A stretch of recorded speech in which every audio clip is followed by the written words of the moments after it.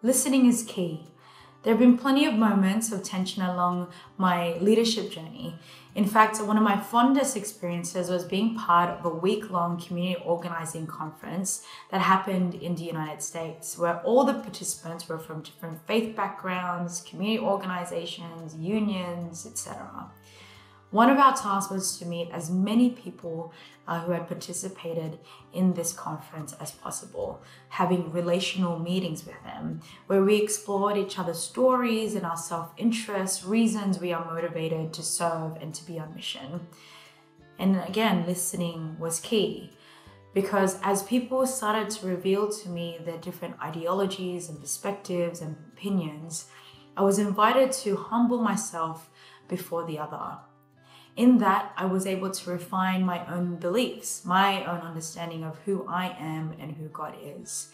And so, as much as we would like to perhaps sometimes assert who we are in leadership, part of the deepening of our well of understanding of the world around us is definitely being open to the differences that exist. These tensions give us the fuller picture of what we are called to be and exist in. And so in terms of effective ways of dealing with conflicting views and ideologies, absolutely listening is key, but being open to receiving them is much just as important.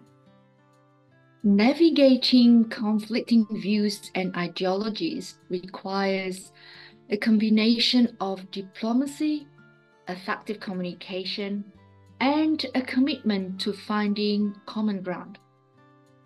Based on my own experiences in collaborative research and leadership roles, here are some strategies that I've found to be effective. First, have an open, respectful communication. Ensure that all perspectives are heard and valued.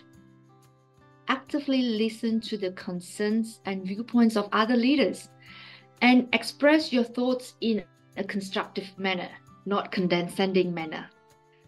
By promoting a culture of open dialogue, you create space for understanding and collaboration. Second, seeking common ground. Identify areas of agreement and shared goals. Even in the presence of conflicting views, there are often common objectives that can serve as a foundation for collaboration. Highlighting these commonalities can help build a sense of unity and facilitate cooperation. The third one is, when conflicts arise, approach them with a mindset focused on resolution rather than escalation. Focus on win-win solutions. Utilize conflict resolution strategies that promote understanding, such as negotiation and mediation. This ensures that conflicts are addressed in a constructive manner, leading to stronger collaboration. Fourth one is building trust. Invest time and effort in building strong relationships and trust among the leadership team. Trust is essential for effective collaboration, and it serves as a foundation for resolving conflicts. When leaders trust each other, they are most likely to approach disagreements with a collaborative mindset, seeking solutions rather than fostering division. By employing these strategies, I've been able to navigate conflicting views and ideologies in collaborative settings, fostering a culture of cooperation and achieving shared objectives. Often it can be challenging to come across views that are different from my own, and I find it really important in those moments to be able to do two things. First of all, is to listen deeply. Listening deeply to what the other is saying and what they're not saying, what's beyond the words. So particularly when there's conflicting ideologies, to be able to listen deeply is so important. And something also important for me when there are differing ideas is to take a breath. Sometimes there can be a temptation to respond really quickly, to think I have to have the answer immediately. But it's about taking a breath. It's about just going, okay, centering myself and not having to react the first or the fastest, but to be able to breathe. So for me, listening and breathing are two really important things to do when there are those conflicting ideologies, which can often happen. Conflicting ideologies often arise from people having different understandings of the world they live in. Or within a work environment, it might mean different perspectives on an issue they are dealing with or a problem they are trying to solve. Everyone has their own experiences on which they base and share their views. Catholic leadership encourages dialogue and a commitment to finding common ground. I have found that engaging in respectful conversations, guided by principles of love, understanding, and humility, helps me see another person's point of view. Being open to learning from others, whilst being unafraid to speak one's truth, can help a group reconcile conflicting views and find a way forward together.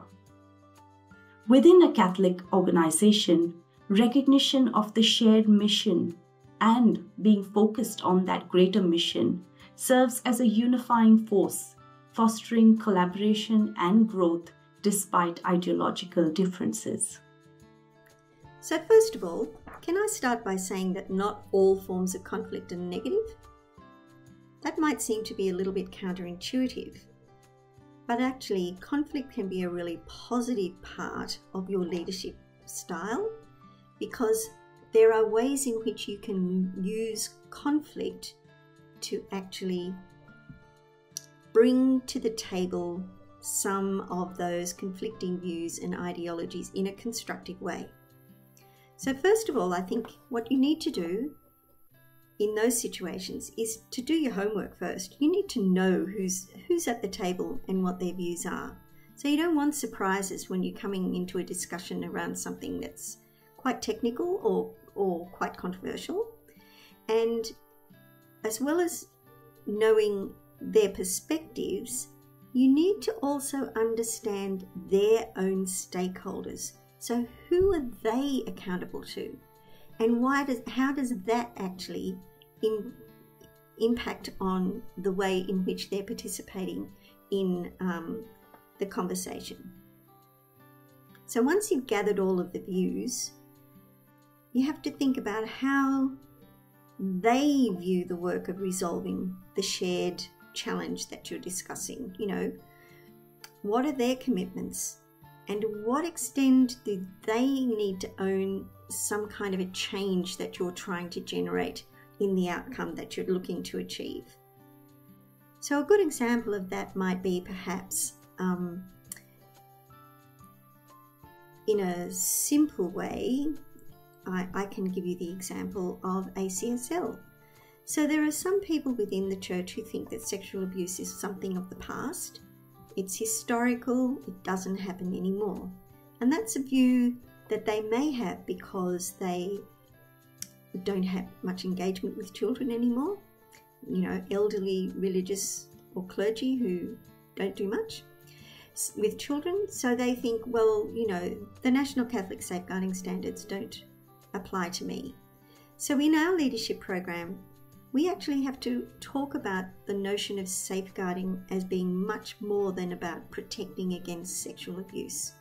We have to talk about safeguarding as the way in which we imbue a concept of care and well-being for the people within the organisations.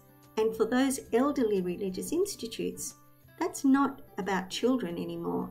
It's about frail, elderly members of the clergy or religious, nuns who may be in their 70s or 80s, who may have health issues, you know, those who are moving into stages of dementia or, you know, palliative care, and thinking about the governance and the safeguarding issues that are around all of those aspects. So you have different people at the table, and you really have to think about what are their perspectives, coming to the discussion that you have. The other thing, I suppose, is to establish some ground rules. I know that sounds silly, but if you ask for some clear and consistent ground rules, that can actually help to depersonalize the process and keep the work at the center of what you're trying to do. So try to get some rules and some norms for the group set early. For example, who sets the agenda for a conversation like this? Is it an agreed agenda? People don't add things to the agenda for the meeting or the discussion. You set a time frame around the discussion. You determine what information is confidential. Those kinds of things that just kind of set some parameters around a discussion with other leaders. We often talk about Chatham House rules. People may not understand exactly what the obligations of Chatham House rules are, but it's important sometimes to be quite explicit in that. These things stay in the room. We don't use this information to leverage against anyone else. We don't use it for our advantage. We use it to support each other in understanding each other's perspectives. And that's as far as it goes. Now, if there's something that's really challenging, the next thing that you can do as a leader, if you're in a room in a situation like that, is you can actually orchestrate some conflict.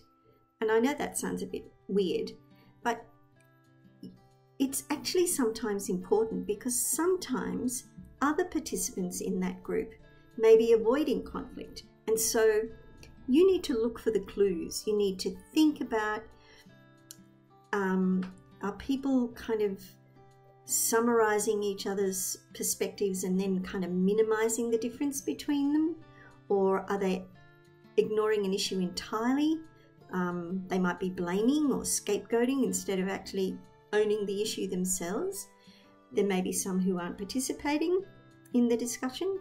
So you have to, if you're leading this conversation, you need to remind participants that it's actually your role to surface and discuss those kinds of tensions. And that can be a bit tricky. And then it's important to promote honesty. So recognizing who stands to lose in those conversations can be really important, and what the implications, as I said before, might be for their own stakeholders or their own constituents. Think about that.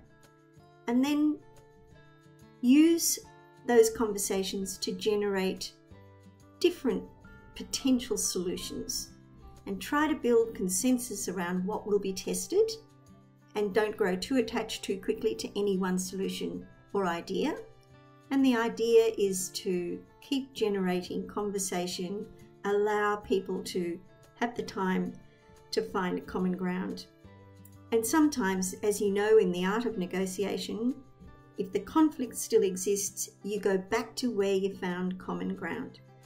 And that's the end of that session before you start again.